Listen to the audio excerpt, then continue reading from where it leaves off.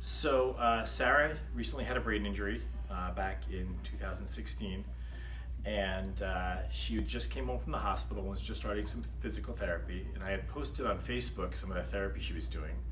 And a friend of mine who's a therapist said you should look into this TMR therapy, that I think it would benefit Sarah a lot. And she recommended you because she knew that you did specialized in children.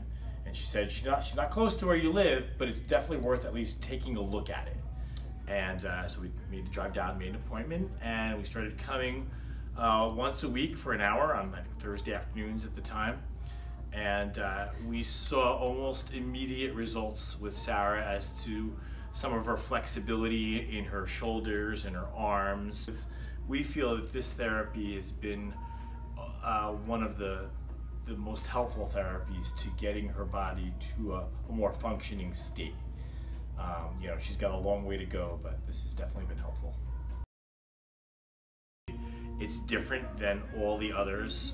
We had some of Sarah's regular therapists actually reach out to Joni and speak to her about it, and one, I believe, even came down to see a session to learn how to co-train her therapies and your therapies together so that we benefit Sarah the most. And they definitely saw some definite good points that they've all been taking advantage of. You've been working with them and they've been working with you to get the best experience for Sarah.